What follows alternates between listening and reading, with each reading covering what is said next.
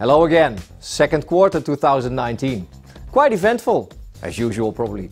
In May I was in Paris at the OECD where I sat on the Economic Forum to comment on the numbers that they put out on global trade. Actually a bit of a bleak picture. Global growth is going slightly down, trade also. So governments are urged to ease up on the trade tensions, and governments in Europe specifically to invest in digital skills and stimulate the economy.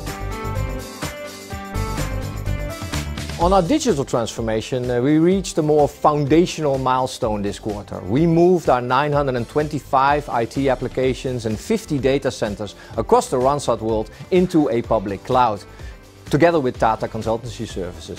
Therefore, we created a very modern base to in future build all our commercial supportive tools regarding candidates and clients on to support our consultants even better.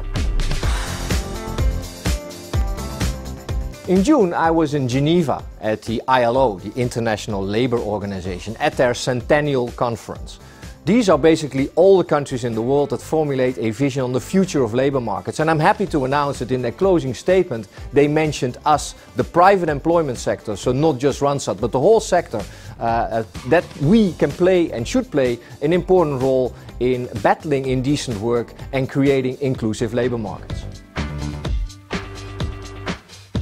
And then finally, our Q2 numbers. We delivered a solid set of results, although, as I mentioned in the OECD Outlook, uncertainty is certainly showing in the automotive sector in Europe, which hits growth in Germany, Netherlands and Belgium. Still, we took market share in quite a few of those markets. And then finally, our Asia Pacific and also South American region again performed really well this quarter, where I want to compliment our Argentinian colleagues who moved to the #1 position in their market.